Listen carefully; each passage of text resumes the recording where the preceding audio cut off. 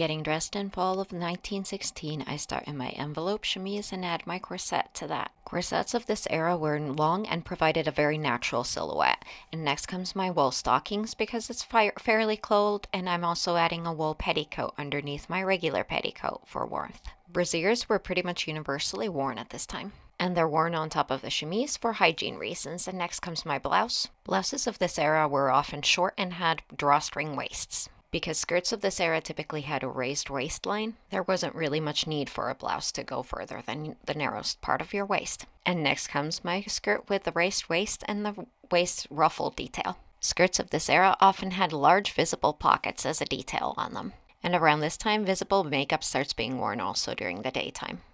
And going outside, I add my winter coat, muff, boots, hat, and scarf. The coat is an antique original, the muff and boots are vintage, and everything else I made.